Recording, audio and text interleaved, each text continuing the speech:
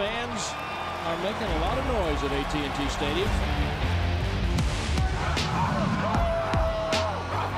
Anything that moves between these lines, got to get dealt with.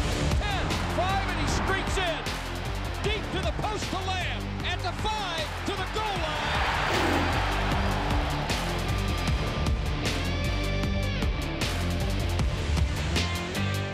Dallas Cowboys Game Night is presented by AT&T, official sponsor of the Dallas Cowboys. 28-25 for the 6th time in the 7 meetings between the Baltimore Ravens and the Dallas Cowboys. The Birds get the better of the boys, and they do so by 3. They were up 28-6 going into the 4th quarter. The final frame friendly to the Cowboys for a moment, but still not enough to make the comeback and complete the victory as the Cowboys now fall to 1-2, and there's a lot to fix in this football team. Luckily, we've got Barry Church ready to break down the film and talk about how this team can improve going into a short week with the New York Giants. But Barry, I know you've had your eyes on this team for a long time. You've been around for quite some time. Yes, indeed. As an analyst, too, not only as a player, but as an analyst. Yes, sir. This was one of the worst defensive showings in terms of stopping the football that we've seen in recent memory. Yeah, when you talk about the defensive side of the football, I have a lot of pride in that. That's the side of the football that I played in. So when you look at it, especially the running game, to me, that's what my old coordinator, Rob Marinelli, used to say. When you talk about the run game, it's not a scheme. It's not about players or play calling. It's about the one-on-one opportunities you have to go out there and get the job done. And so far this season, what we've seen from the Dallas Cowboys defense is they're not able to win those one-on-one battles. It comes down to man-on-man right there, shedding your blocks and making plays right there. Each and every one of these individuals, whether it's the defensive line, linebackers, the second-level guys in the secondary coming down for run support, have not been able to win those one-on-one opportunities out there. You got to get better going forward, or guys or teams that you play against are going to continue to use that blueprint. Run the ball on this team and basically deflate the defense. Let's take a look at some of the final stats as really this one comes to a close. And I've got a couple of numbers I want you to take a look at. Okay. How about this one right here? 274 rushing yards allowed by the to the Baltimore Ravens. The last time the Cowboys have allowed over 270 yards on the ground, you have to go all the way back to week 13 of 2020. The last time the Cowboys saw the Ravens. I mean, the rest of these numbers, I mean, this one doesn't look too bad. This one doesn't look too bad. This one is a problem, ridiculous. And there are some times, I guess, whenever you look at it, because they were trying to play from behind, that these numbers will be inflated, but you still can't run the football, and that's a problem moving forward. Yeah, that's a problem going forward. We all understand when you talk about this Dallas Cowboys offense, where are they best? They're best when they have that balanced approach. That's when you can get the most out of Dak Prescott and this passing attack and this offense overall. You've got to have a balanced approach when you're talking about this offense. You got to have more from the ground game. 51 yards is just not going to cut it out there. We know you got CeeDee Lamb on the outside. He's going to get his targets, his receptions. He's going to go out there and ball. But you got to have something to counterbalance that, so guys on the other teams just can't pin their ears back and get after Dak Prescott, because you're not going to be able to be a great team, I think, offensively, if you don't have a ground game to go with that passing attack. Well, let's talk about this a little bit more in depth by taking a look at the film, because the run defense, it may not just be talent. It may be a little bit of communication, a little bit of scheme, and then just guys not doing their job. And I want you to outline it in depth when we come back with more Cowboys Game Night. You take a look at the stats here that tells some of the story. We're going to give you the whole story in the 28-25 loss to Baltimore right after this.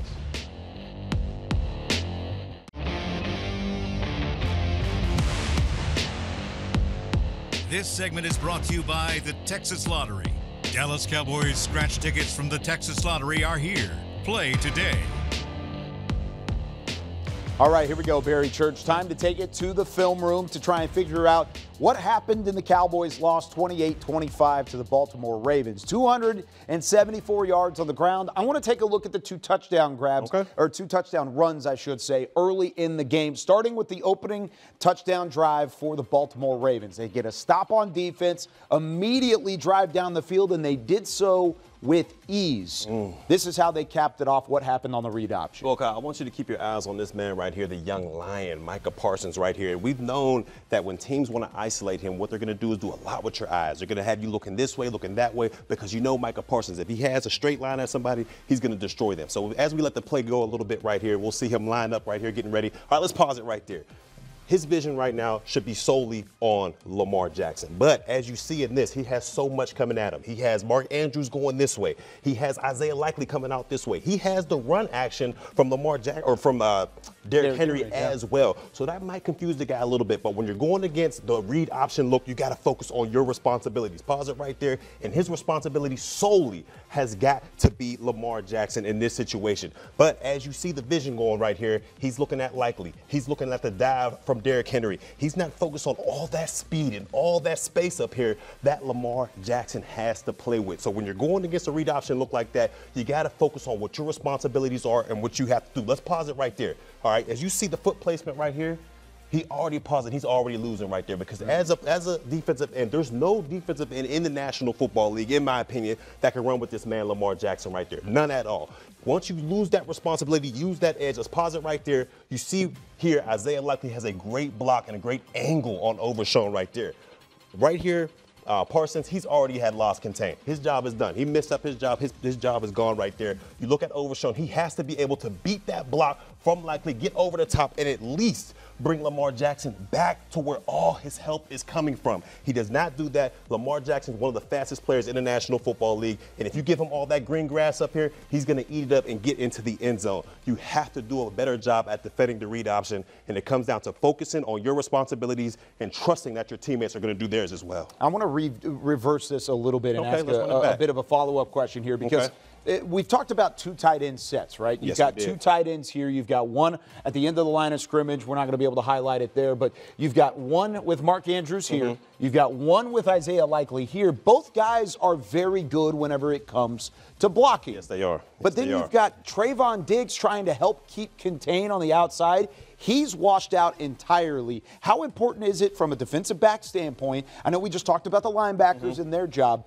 but from a defensive back to try and keep that edge because he didn't do so on this occasion. Yeah, as a defensive back, you are the last line of defense. I know the scheme is for, Micah Parsons to be able to keep the edge up there, or maybe an Overshown to get over top and be able to keep the edge right there. But in an all world, everything's not going to be perfect. So as a defensive back, as a corner, you've got to understand that, and you got to have your eyes in the right location. When you look at a guy like Diggs right here, he has his vision at the end man of the line of scrimmage, which is a good start right there. But as we play the play a little bit right here, as we go, you see him, he has his eyes right there. He's not outside. Let's pause it right there. Look at the vision right there. You haven't defeated the block. First, you got to get your responsibilities first, which is defeating that block. You have to get over top right there. Mark Andrews is a big man, all right? What you cannot do is let him get inside and get his hands all in your basically your chest plate right there and have you held to you. It's just not going to work. The physics are not there. Mark Andrews is a bigger man. He's going to be able to drive you back.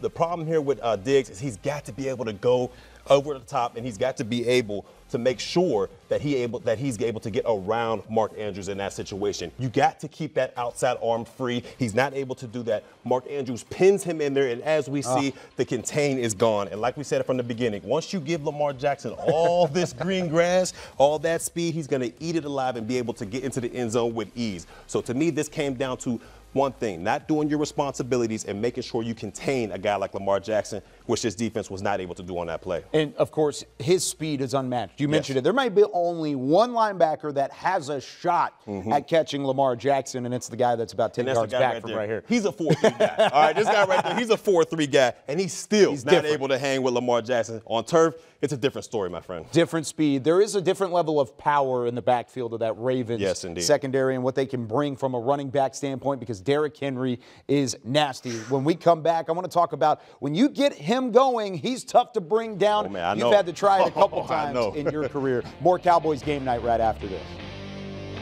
This segment was brought to you by the Texas Lottery. Dallas Cowboys scratch tickets from the Texas Lottery are here. Play today.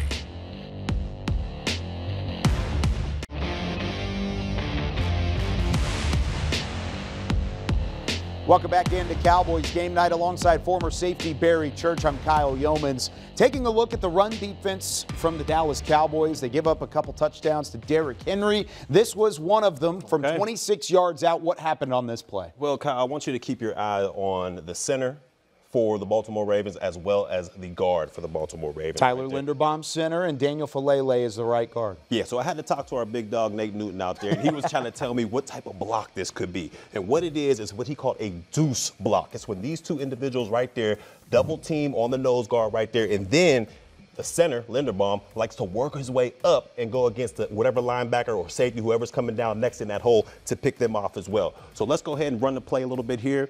As we see, boom, let's pause it right here. Both of these guys come off on the block on the double team. I believe that's Mozzie Smith right there. Yes, it is. So they're able to double team and get him worked off of the ball a little bit. So as we run it a little bit more, we see Linderbaum come off right here and have a great seal block on Kendricks right there. That's exactly what that play is designed to do, to push Kendrick past the hole. And then as we see King Henry, with his great vision that he has right there, is able to snake his way into the second level. Now, when he gets to the second level, he's like the juggernaut, all right? He's extremely hard to break down. Let's go ahead and pause it right about here. As we see the vision from a hole safety, this is one of the hardest tackles in the National Football League, all right? You're one-on-one with a guy like King Henry. You gotta keep your eyes on the target, all right? You can't put your eyes down because you're gonna miss what you're hitting out there. Yeah. And as my old coach used to say, you've got to come up with a body part right here. We see right here, Wilson whiffs on the play, does not come up with a body part. Derrick Henry's able to keep his balance. Let's pause it right here. Once again, Diggs is in a situation where he's the last line of defense. He has to be able to cover all that space out there. He's not able to do so, okay? He does not keep that. Let's pause it right here. He does not keep that outside arm free. He's leaving that contained. You have all your help coming from this angle right here. All your help is coming from inside. You've got to be able to seal that off and force King Henry to get back upfield this way so your help can come and rally the tackle. He was not able to do that. King Henry was able to use his speed, get around Diggs in this situation. There might be a little hole right there, but the refs are not going to call that at all. Diggs slightly made a business decision because you got to be able to get off of that block and contain a guy like King Henry right there. It takes all 11 guys to get the job done right there. If the first level of defense doesn't work, the second level of defense doesn't work, you got to keep the contain because all your troops are coming from inside out. And that's a perfect example of what happens when you do not keep contained on a guy like King Henry. Two questions for you. Let's do it. One, did this bring back any bad memories of a safety having to step up, like Donovan Wilson in this occasion, stepping up to make a tackle of Derrick Henry? I'm sure it probably did. Oh, it did, because Derrick Henry, I mean, he's done me bad a lot of times. A lot worse than what happened with Donovan Wilson right here. But that's why you get paid the big bucks. You got to be able to bring guys like Derrick Henry down in the open field. It's all about your vision. You don't have to blow guys up each and every time. Keep your eyes up. Keep your eyes on your target, and at the worst, come up with a body part. If it's a shoelace, a toenail, whatever you need to do to bring him down and realize that this play is done. And the second question is, for Eric Kendricks, he's trying to, as we back it up a little bit here, he's trying to scrape over the top of these offensive linemen and plug that gap, correct? Yes, he is. I mean, at this point, he's just sealed off. Is there anything else that Kendricks can do here, or is it just that good of a block from Linderbaum? See, it's a great block from Linderbaum, but where I'm looking at right here is my guy Overshown right here. This is another opportunity where we talk about shedding blocks and getting off of blocks and being able to fill this hole right here. All right, we understand that King Henry has the cutback right there. This is where we need Overshown to get off of that block, come downhill, and at least get some support in there to slow King Henry down. We talked about it in the pregame. The way to get this guy stopped is you got to make him stop his feet before he gets going. Isaiah loves to call him the juggernaut, and that's exactly what he is. Once he gets rolling, it's almost impossible to stop. That's another example where these guys have to get these one-on-one opportunities, shed blocks, get off blocks, and get downhill and make plays. That's another opportunity missed for the Dallas Cowboys defense. And it was one of many. And they also had some struggles trying to slow down the passing attack as well. That's what we'll talk about when we come back. More breakdown from the 28-25 loss from the Cowboys to the Baltimore Ravens in Week 3 of the NFL season.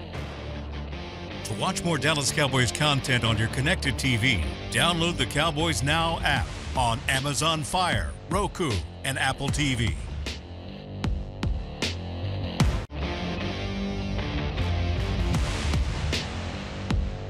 Closed captioning is brought to you by the Texas Lottery. Cowboys scratch tickets from the Texas Lottery are here. Play today. In the first half, it really wasn't pretty for the Cowboys in any level of the imagination. One good thing is that they only allowed one touchdown in the second half, and they figured some things out. But I want to take a look at one of the earlier scores as Rashad Bateman found his way open in the end zone. Already in the red zone, they were running the football at ease. What happened in the breakdown on the secondary here that allowed for a wide open touchdown? Well, this was a filthy route by Bateman, which you have in the slot right here. He runs one of the nastiest banana sevens that I've ever seen in my life. But let's go ahead and and break down what I want you to take a look at right here. These guys, the Cowboys, they're in cover 3, meaning this gentleman right here, Overshown, Kendricks, and Jordan Lewis out there are responsible for the hook area. And then you look at a guy right here in Diggs. He's responsible for that deep third. You got Donovan Wilson. He's responsible for the middle deep third. All right, as we run the play a little bit here, you see that Diggs opens up. Let's pause it right here. Isaiah Likely, which is the only third that side of the field that Diggs has his eyes on and has responsibility is blocked. So he becomes basically a free player right there, and that's going to come back to haunt this defense as we go later on to the play. As we see the hook defenders right here, Overshown and Kendricks in their responsibility, layering that defense right there. Let's go ahead and play it. As we see Bateman right here, he starts to come over on this play and then does a nasty banana 7 on the middle of the field safety, which is Donovan Wilson right there. Let's pause it right there. One thing I have to point out, Wilson's eyes are in a terrible spot right there. You got to understand that right here, Bateman is the only threat that you have. So you got to keep your eyes on Bateman, but you also have help in that deep third, and that's Diggs right there, who has that third if Bateman were to continue right there. So what Wilson did right here was he jumped the route. He jumped around thinking he could go ahead and cut the over, and what Bateman did was hit him with a banana 7, went back to the 7 post, and there's no one there right now. That's the third where Wilson was supposed to handle because he had help, but he didn't use his help right there. He went and jumped the over route, and Bateman hit him with a banana 7, which is deadly against cover 3 in the red zone. And that's tough because the timing here was perfect. It was from perfect. Lamar Jackson and Bateman as well, because Donovan Wilson may have had a shot to catch up to him if his eyes were in the right spot. Yes. But at the same time, with a route like that and the bootleg out to the right as well from Lamar Jackson, the way that this was drawn up, it's just a phenomenal play call. Yes. But bad eyes. I mean, we talked about it already with the run defense. You've got bad eyes now in the secondary and the passing game. How do you fix something like that, especially in the short week going in up against the New York Giants? That's why, in my opinion, you got to know your defense like the back of your hand. When he saw that nub defender or that nub tight end that we saw Isaiah Likely block, he should have automatically clicked in his mind, hey, I have an extra defender over here in Diggs that can help me on any over route coming over. So I don't want to hesitate or I don't want to go ahead and jump that over, knowing I got Diggs right there to help me out. He should have seen that from the beginning. You know the defense, know exactly where your help is, and that'll help you a lot going forward in that cover 3 red zone. Oh, man, lots of things to clean up on this defense. Yes, we hit it, run defense, passing defense, in the red zone. I mean, a lot of things to clean up, and not a whole lot of time to do it for Mike Zimmer and company as they have Malik Neighbors, who's been on a tear for the New York Giants, going up against this defense on Thursday. When we come back, we tie a bow on this one. Take a look at the short week ahead with more Cowboys Game Night.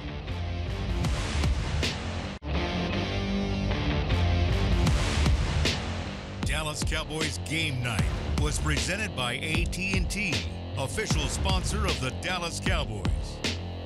AT&T Stadium hasn't been friendly to the Cowboys as of late, but they will go on the road following this 28-25 loss to the Baltimore Ravens. Week 3 in the books. It's on to week 4, and we quickly turn the page because it's Thursday night football, first short week of the year for the Cowboys alongside Barry Church. He just broke down some phenomenal tape looking at what this Cowboys team is going to look for going into this weekend.